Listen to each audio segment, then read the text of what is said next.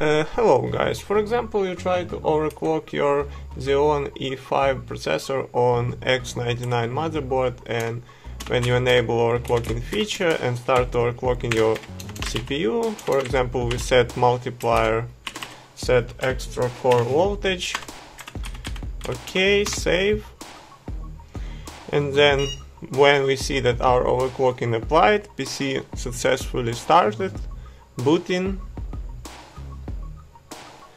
But then, for example, when we wish try to stress test our CPU, for example using CPU Z, we can see here that our multiplier applied, it's 42, okay, but when we run stress test,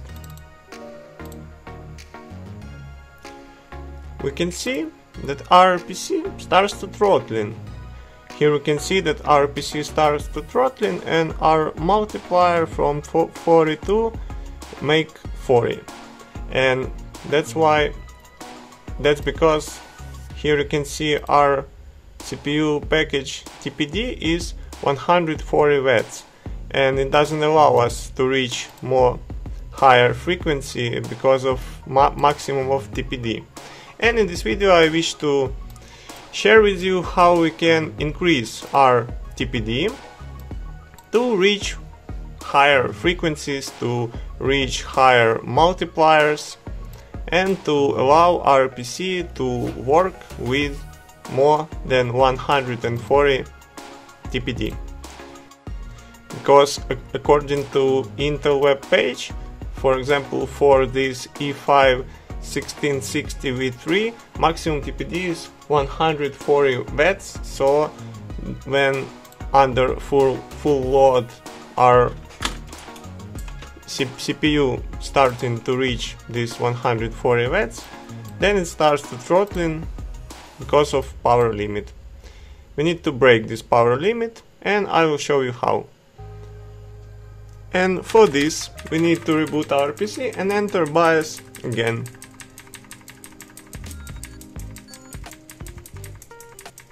We can remove power limit by using our BIOS. Just follow my instructions step by step. We need to go here, Advanced Power Management Configuration, and in this tab we need to apply some settings. I will show you what settings. First, Power Technology, Custom, Config TPD, enable. This config TPD level nominal, these settings disabled. Okay, next this tab CPU P state control. Here we need to apply these settings. Enable, disable, enable, and here max performance, yes. Next tab CPU C state control. Here in this tab we need to change this package C state limit to C0, C1 state, and here this C3 disabled, C6 enable. Okay, next tab CPU T state control. Here enable, okay. Next CPU advanced PM tuning. Here we need to open first tab this energy perf BIOS, and here this enabled. Here we need to change to IO sensitive, and 23, 35, 58, let's leave it as it is. Here next tab program and here in this tab manual current config enable, and here we need to write maximum 2048 PCI config. We don't need to change anything here.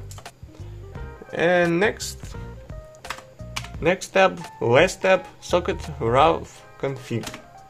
And in this tab, disable, enable. Here we need to write 255.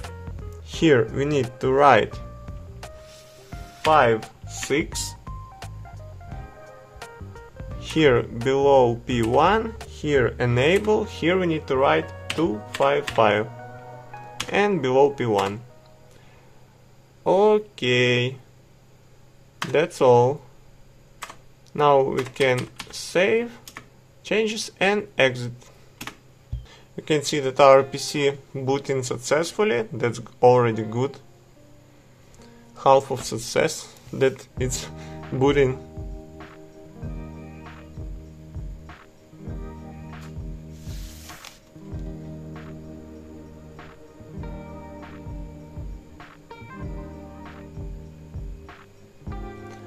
Okay, PC successfully booted. Let's open our CPU Z again or AIDA again and let's see. Here our CPU package and let's run our stress test again. And what we can see that our PC no more throttling. Here you can see power 160 watt, 165 watts, and our PC doesn't throttle anymore. Our multiplier 42 stay, our frequency 4.2 GHz stays stable, and our power is up to 170 watts even. It's working.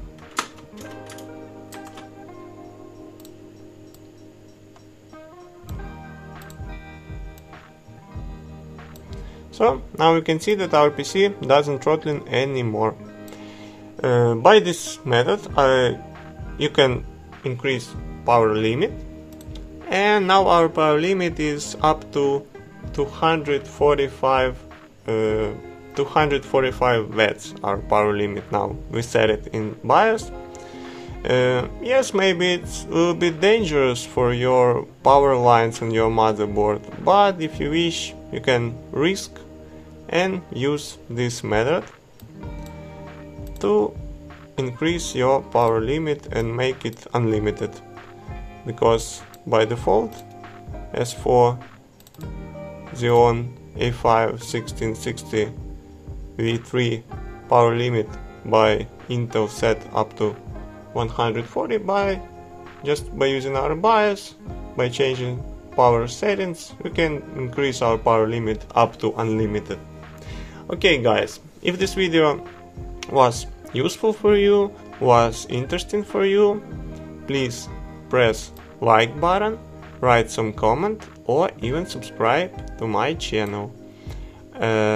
I think I will leave in description link for Google Drive with screenshots of BIOS settings. If you wish, you can check it. And maybe you can just watch this video while you will set your BIOS settings, and just press pause and set your settings according to this my video. Okay guys, thanks for watching, have a nice day. Please subscribe to my channel if this video was useful for you, was interesting for you, because when I'm trying to find answers to solution how to increase power limit, I can't find it in the internet. There is no guides like this, so I decided to film my own guide. Thanks for watching.